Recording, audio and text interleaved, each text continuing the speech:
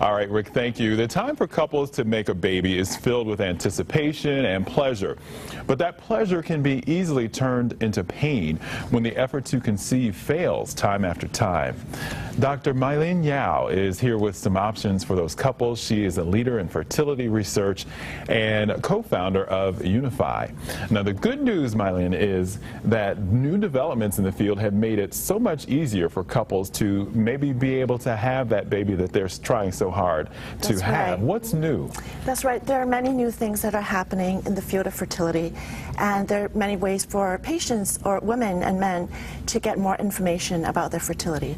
So, for example, nowadays, if a couple is starting to try to conceive, the first thing is to understand what are some risk factors of infertility. So you do not need to just try for many months and then go and see a doctor. If you know that you have risk factors, you should be seeing your OB or fertility specialist to begin with. And that could really help you remove a lot of frustrations and get to the right steps.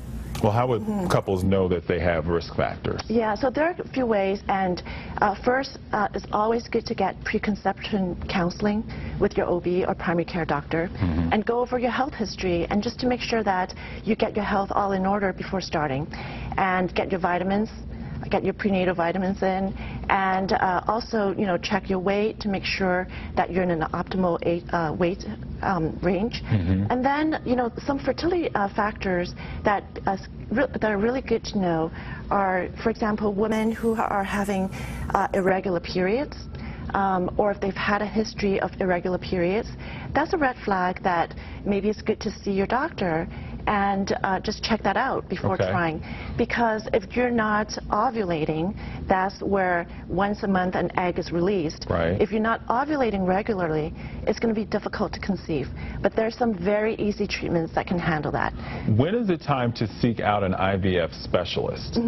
That's right. So if you know you have some of these risk factors, or if you have uterine fibroids or anything that's affecting your reproductive organs like blocked fallopian tubes, then you would see a fertility specialist right up front. If you don't have any risk factors, then you can try for, usually experts recommend that you try for 12 months and then see a fertility expert. However, if the woman is 35 years or older, we recommend that you really go see the fertility specialist after trying for 6 months.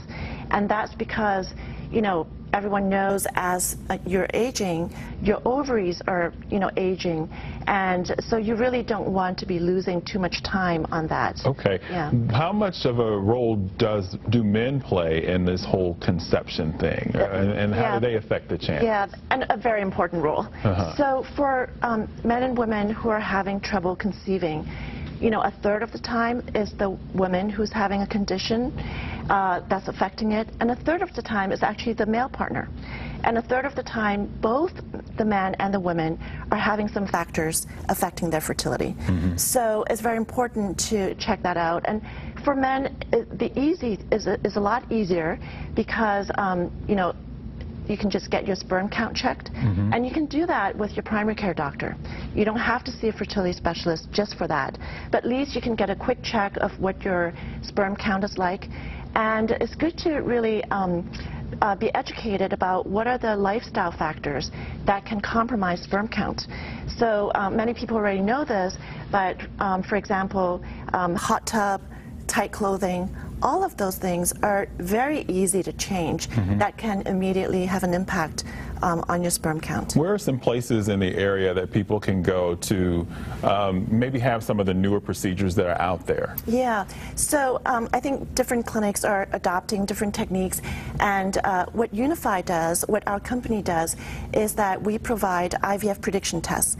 These are online data tests that patients can do at home, and you can enter in your health information and find out what are your chances of having successful IVF treatment for the first time. And our website is www.univfy.com. And we want to raise awareness of how useful and important IVF is. So IVF stands for in vitro fertilization, and is a treatment that's very effective for most men and women going through fertility. You were mentioning a Reading area clinic that That's also right. does. That's right. Talk about that. That's right. So the Reading Health Physicians Network, Women's Clinic, IVF, and fertility are very familiar. The doctors there are very familiar with this online data test. It's a very transparent way to provide information that's very personalized and accurate for patients who are considering IVF. And you can run this test at home, and then we urge you to bring a report. The test report will come up in real time on your computer screen. You can print that out, and we urge you to bring that to see a fertility specialist. All right. Thank you so much, Dr. Mylene. Thank you, Hasil. Thank you, Hasil. I hope I didn't mess it up too bad. Good to have you with us. Thank you so much. Thanks. Stay with us. We'll be right back.